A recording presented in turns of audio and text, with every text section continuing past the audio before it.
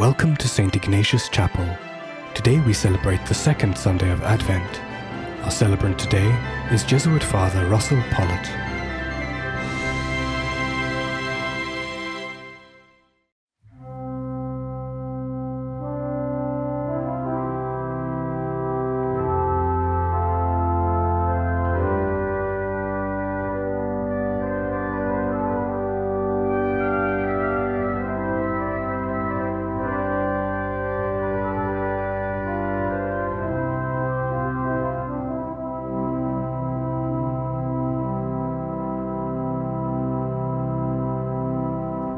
In the name of the Father, and of the Son, and of the Holy Spirit. Amen. The grace and the peace of our Lord Jesus Christ, the love of God, and the communion of the Holy Spirit be with you all. And with your spirit. Our Advent Wreath reminds us that we are in this sacred season preparing for the incarnation, the coming of our God among us.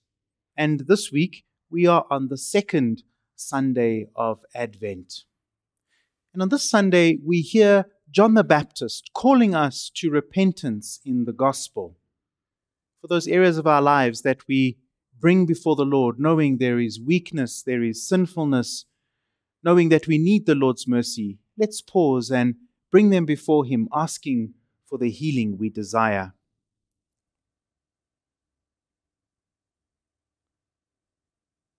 Lord Jesus, you are Son of God and Son of Mary. Lord, have mercy. Lord, have mercy. Christ Jesus, your Word made flesh and splendor of the Father. Christ, have mercy. Christ, have mercy. Lord Jesus, you will come again in glory to judge both the living and the dead. Lord, have mercy. Lord, have mercy. May Almighty God have mercy on us, forgive us our sins, and bring us to life everlasting. Amen. And let us pray. Almighty and merciful God, may no earthly undertaking hinder those who set out in haste to meet your Son, but may our learning of heavenly wisdom gain us admittance to his company, who lives and reigns with you in the unity of the Holy Spirit, one God, for ever and ever. Amen.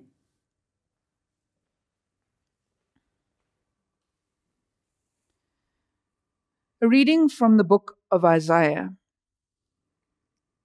Comfort, comfort my people, says your God. Speak tenderly to Jerusalem and cry to her that her warfare is ended, that her iniquity is pardoned, that she has received from the Lord's hand double for all her sins. A voice cries, "In the wilderness prepare the way of the Lord. Make straight in the desert a highway for our God. Every valley shall be lifted up, and every mountain and hill be made low. The uneven ground shall become level, and the rough places a plain. And the glory of the Lord shall be revealed, and all flesh shall see it together, for the mouth of the Lord has spoken. Get you up to a high mountain, O Zion, herald of good tidings. Lift up your voice with strength, O Jerusalem, herald of good tidings. Lift up, fear not, say to the cities of Judah, Behold your God, behold the Lord comes with might, and his arm rules for him. Behold, his reward is with him, and his recompense before him. He will feed his flock like a shepherd. He will gather the lambs to his arms. He will carry them in his bosom, and gently lead those that are with young." The word of the Lord. Thanks be to God. The response, "Let us see, O Lord, your mercy, and grant us your salvation." Let us see, O Lord, your mercy, and grant us your salvation.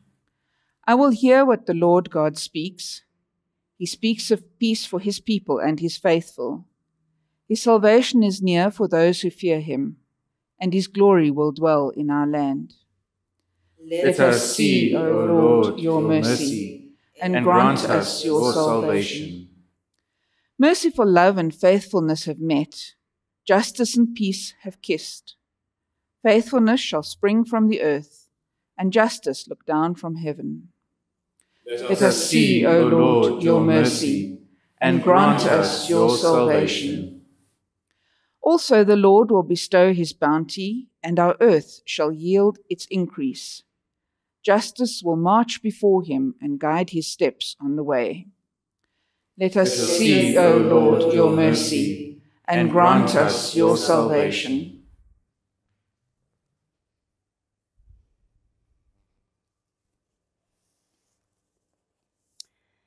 A reading from the second letter of St. Peter. Do not ignore this one fact, beloved, that with the Lord, one day is as 1,000 years, and 1,000 years as one day.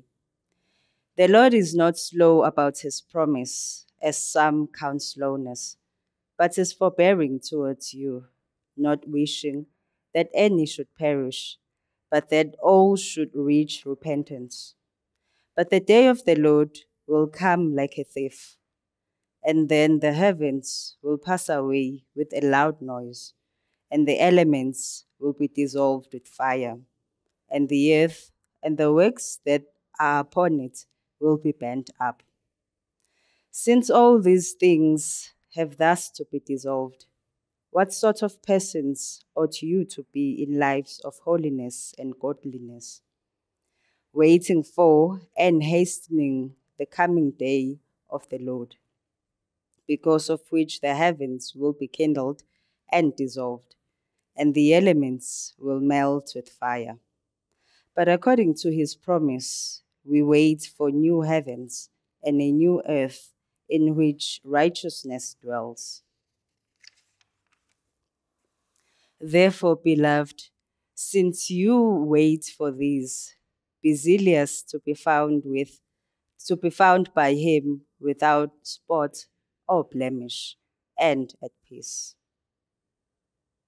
The word of the Lord. Thanks be to God. Alleluia, alleluia, alleluia.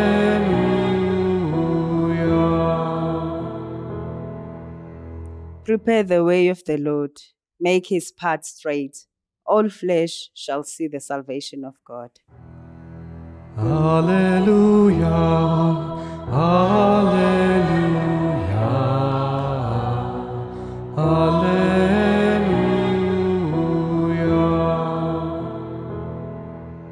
The Lord be with you. And with your spirit. A reading from the Holy Gospel according to Mark. Glory to you, O Lord. The beginning of the Gospel of Jesus Christ, the Son of God.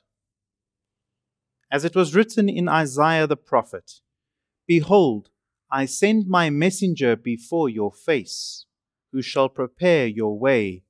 The voice of one crying in the wilderness, Prepare the way of the Lord, make his path straight.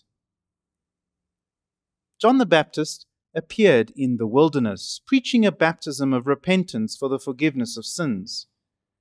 And there went out to him all the country of Judea and all the people of Jerusalem. And they were baptized by him in the river Jordan, confessing their sins. Now, John was clothed with camel's hair and had a leather belt around his waist. He ate locusts and wild honey. And he preached, saying, After me comes he who is mightier than I, the thong of whose sandals I am not worthy to stoop down and untie. I have baptized you with water, but he will baptize you with the Holy Spirit. The Gospel of the Lord. Praise to you, Lord Jesus Christ.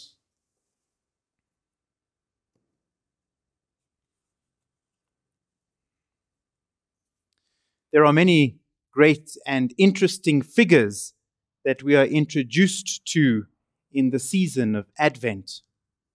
We meet, of course, Mary and Joseph and Elizabeth and the shepherds and the wise men and Simeon and Anna.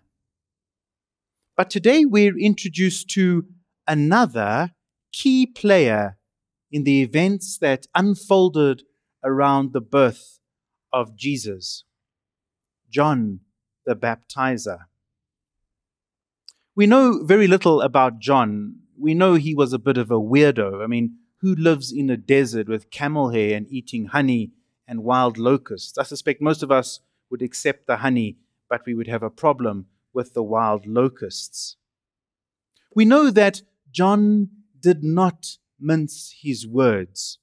He got right to the point and said what needed to be said. And I suspect that he would talk as straightforwardly to us today as he did to the people of his own time.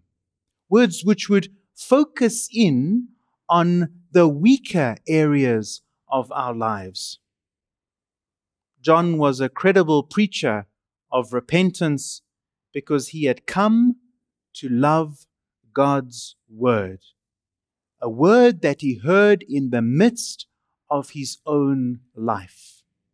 Notice, I'm not saying John was credible because he was perfect, but John was credible because he came to love God's word. John heard and experienced God's liberating word in the desert and was thus able to preach it to others effectively because his life and his message were one.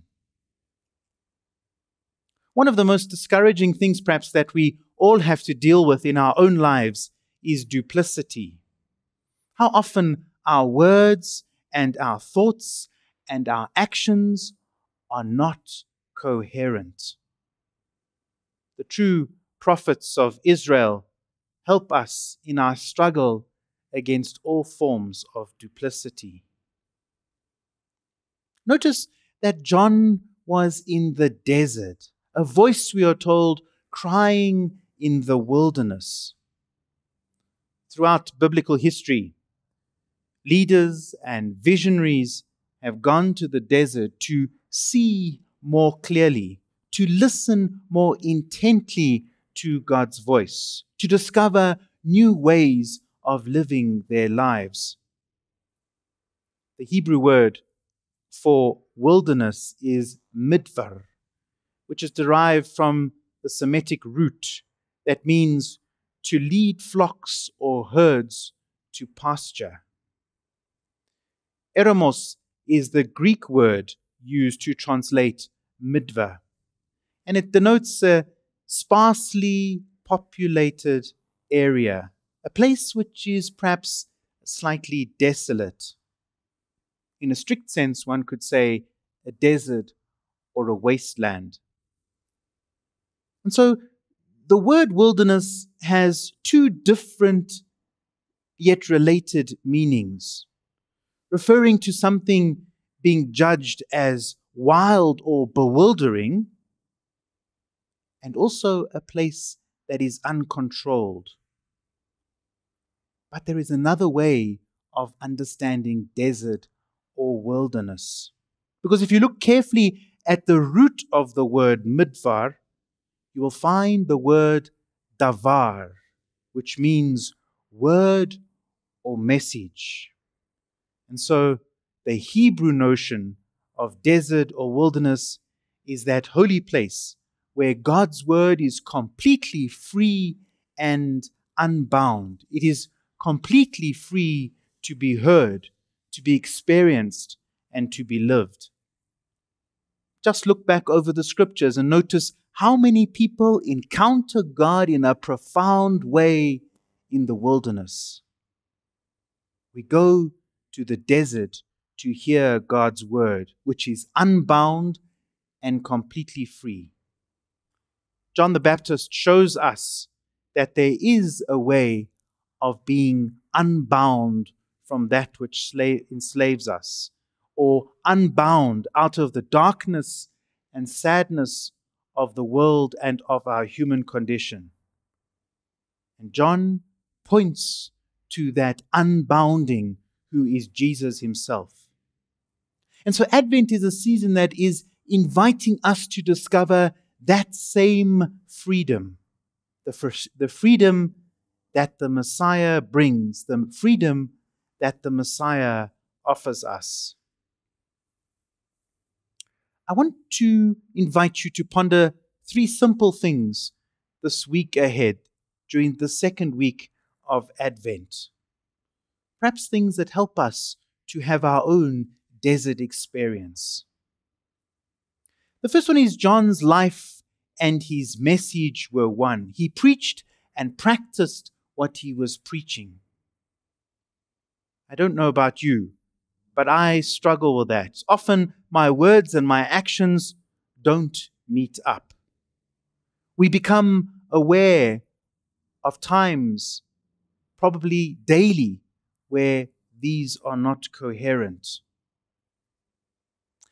And maybe Advent is inviting us to become aware of that disconnect, to help ourselves work on ensuring that our words and our actions are coherent.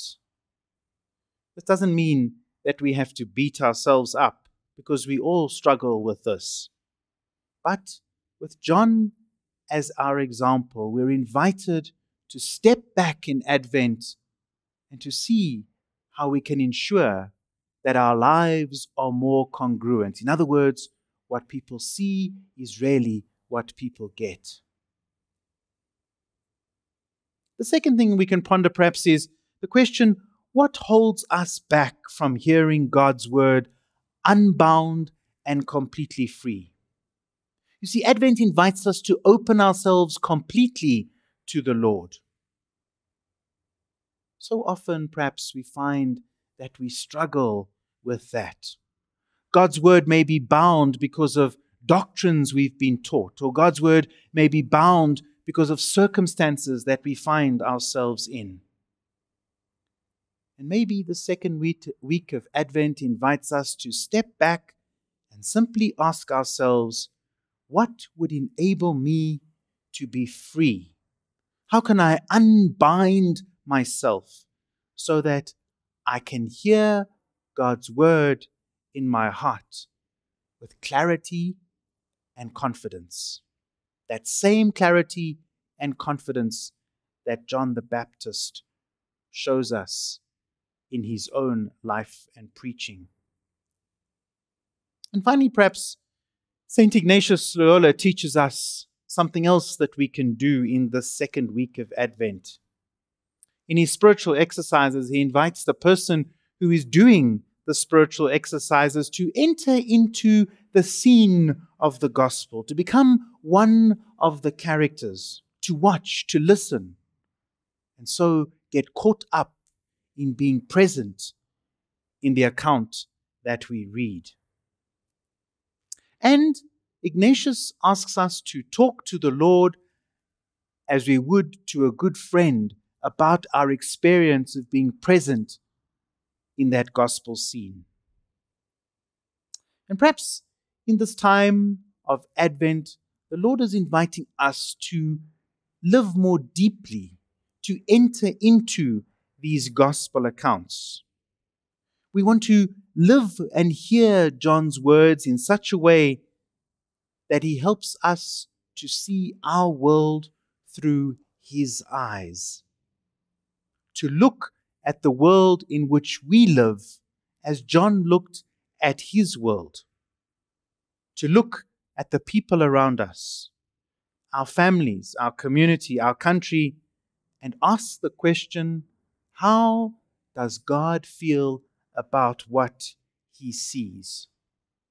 Because John had this ability to feel what the Lord felt by looking at the world around him.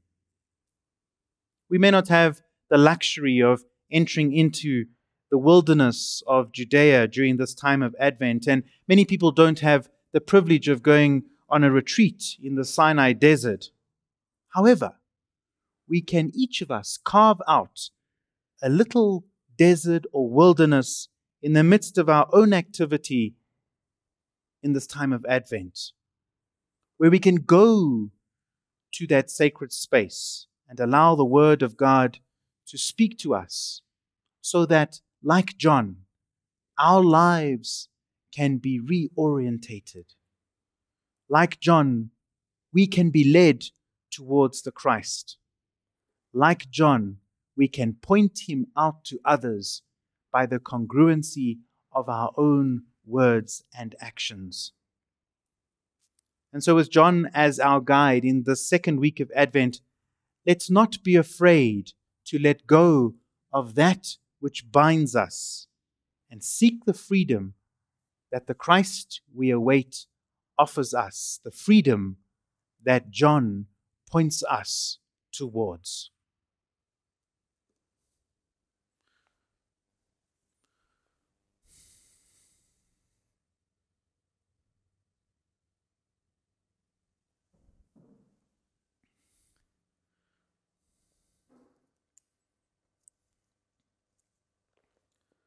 So let's together now make a profession of our faith as we say the Apostles' Creed. I believe in God, the Father Almighty, creator of heaven and earth, and in Jesus Christ, his only Son, our Lord, who was conceived by the Holy Spirit, born of the Virgin Mary, suffered under Pontius Pilate, was crucified, died, and was buried. He descended into hell. On the third day he rose again from the dead. He ascended into heaven, and is seated at the right hand of God the Father Almighty. From there he will come to judge the living and the dead. I believe in the Holy Spirit, the Holy Catholic Church, the communion of saints, the forgiveness of sins, the resurrection of the body, and life everlasting. Amen. We have heard God's word spoken to us, and we respond to that word now by bringing our own needs before the Lord, asking the Lord that we too would be unbound so that we may serve him freely.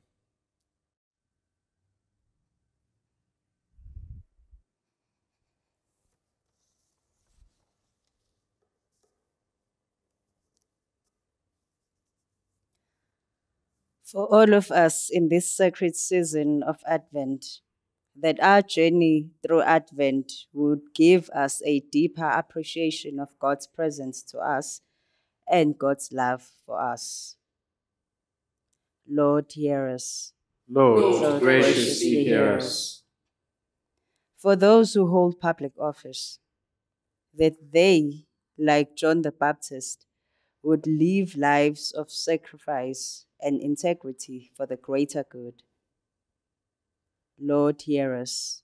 Lord, graciously hear us. For all those people, especially our parents and caregivers, who sacrificed themselves for us, that the Lord would bless them for their efforts and through their example, inspire us to live lives of self-sacrificial love. Lord, hear us. Lord, graciously hear us.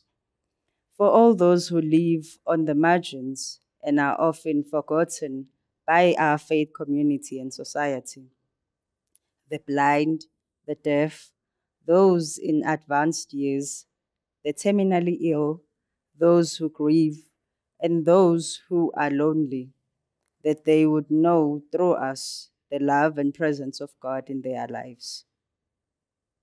Lord, hear us. Lord, graciously hear us. For our families in their various guises, that God would bless those with whom we share our day-to-day lives. We ask the gifts of peace, understanding, and mutual support for one another. Lord, hear us. Lord, graciously hear us. For our own special needs in this time of Advent,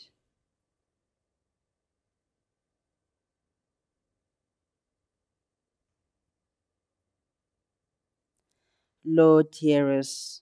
Lord, graciously hear us. Almighty, ever-living God, we present to you these, our prayers, those we speak out loud, but the prayer too that rests within the heart of each one of us. Answer them as you know best through Christ Jesus, your Son, and our risen Lord. Amen. Amen.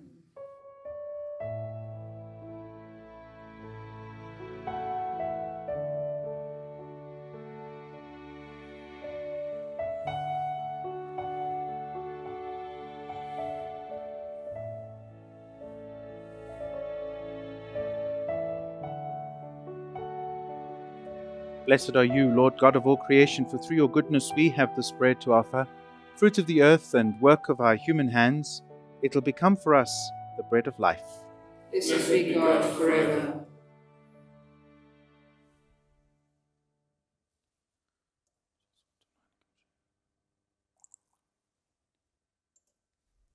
Blessed are you, Lord God of all creation, for through your goodness we have this wine to offer, fruit of the vine and work of our human hands. It will become for us our spiritual drink. Blessed be God forever.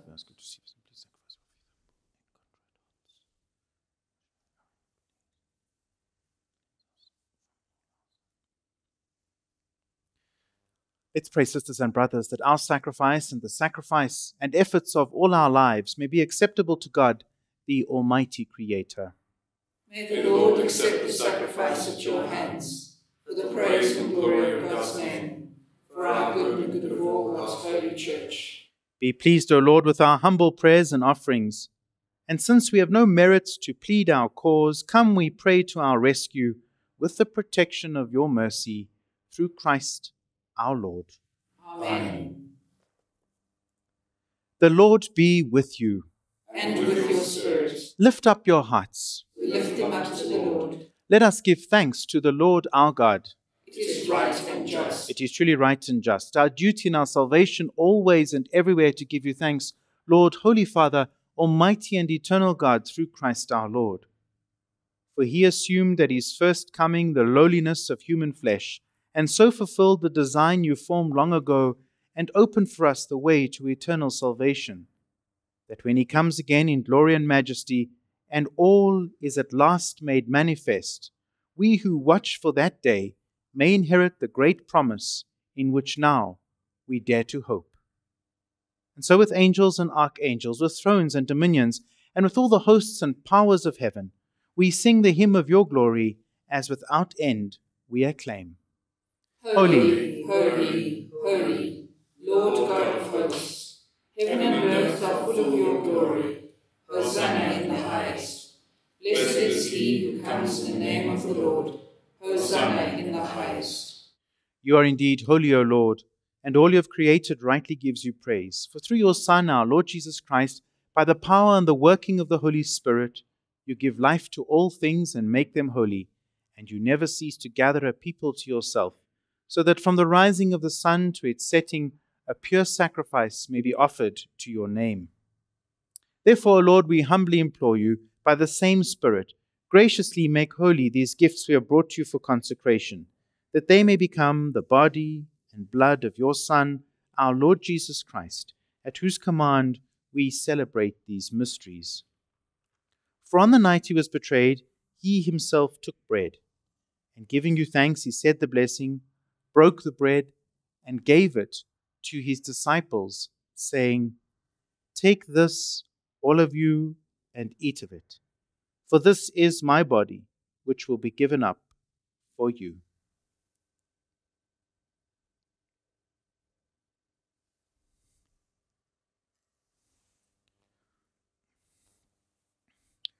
In a similar way, when supper was ended, he took the cup, and giving you thanks, he said the blessing, and gave the cup to his disciples, saying, "Take this, all of you, and drink from it. For this is the cup of my blood, the blood of the new and eternal covenant, which will be poured out for you and for all for the forgiveness of sins. Do this in memory of me."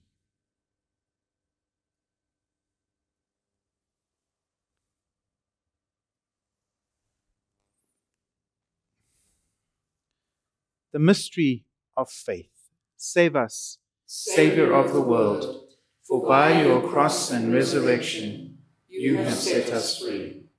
Therefore, O Lord, as we celebrate the memorial of the saving passion of your Son, his wondrous resurrection and ascension into heaven, and as we look forward to his second coming, we offer in thanksgiving this holy and living sacrifice. Look, we pray, upon the offering of your church, and recognizing the sacrificial victim by whose death you willed to reconcile us to yourself, grant that we who are nourished by the body and blood of your Son, and filled with his Holy Spirit, may become one body, one spirit in Christ. May he make of us an eternal offering to you, so that we may obtain an inheritance with your elect, especially with the most blessed Virgin Mary, Mother of God, with Saint Joseph, her spouse, with your blessed apostles and glorious martyrs, and with all the saints, on whose constant intercession in your presence we rely for unfailing help. May this sacrifice of our reconciliation, we pray, O Lord, advance the peace and salvation of all the world. Be pleased to confirm in faith and charity your pilgrim church on earth, with Francis, our Pope, Buti, our Bishop, Duncan, his assistant, the order of bishops, all the clergy, and the entire people you have gained for your own. Listen graciously to the prayers of this family you have gathered before you. In your compassion, O merciful Father, bring to yourself all your children scattered throughout the world. To our departed brothers and sisters, and to all who were pleasing to you at their passing from this life, give kind admittance to your kingdom. There we hope to enjoy forever the fullness of your glory, through Christ our Lord, through whom you bestow on the world all that is good. Through him, and with him, and in him, O God, Almighty Father, in the unity of the Holy Spirit, all glory and honor is yours, forever and ever. Amen.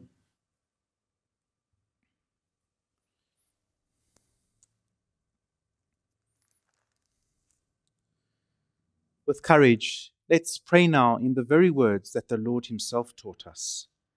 Our Father, who art in heaven, hallowed be thy name. Thy kingdom come, thy will be done on earth as it is in heaven.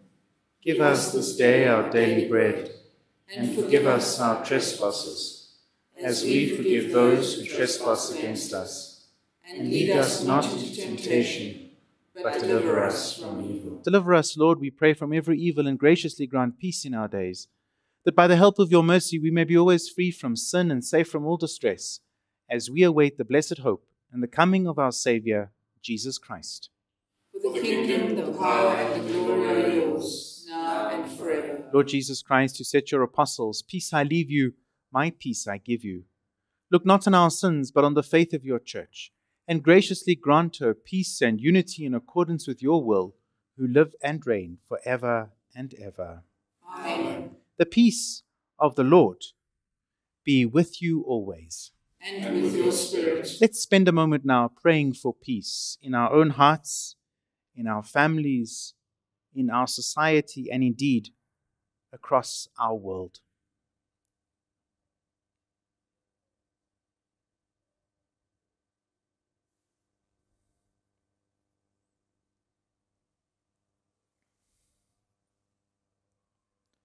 And we pray together. Lamb of God, you take away the sins of the world. Have mercy on us. Lamb of God, you take away the sins of the world. Have mercy on us. Lamb of God, you take away the sins of the world. Grant us peace.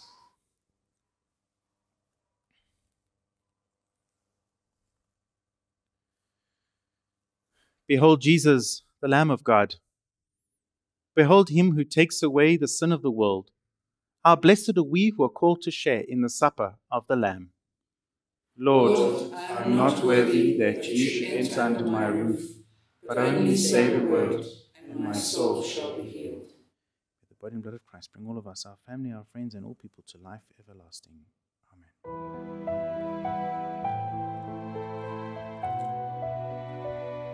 Although you cannot receive physical communion with us now, we invite you into a moment of spiritual communion.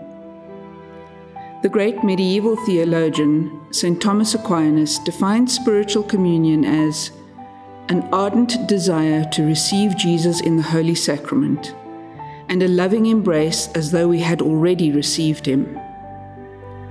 His words are echoed by the great mystic and fellow doctor of the Church, St. Teresa of Avila, who wrote, "When you do not receive communion and do not attend Mass, you can make a spiritual communion, which is a most beneficial practice. By it, the love of God will be greatly impressed on you." At this moment, we invite you to focus on Christ and your longing for union with him. Express your desire to feel His grace coursing through you, giving you strength and courage, particularly in these difficult times. In your desiring union, you are united with us and to Christ. In this moment, we experience the reality that is already here.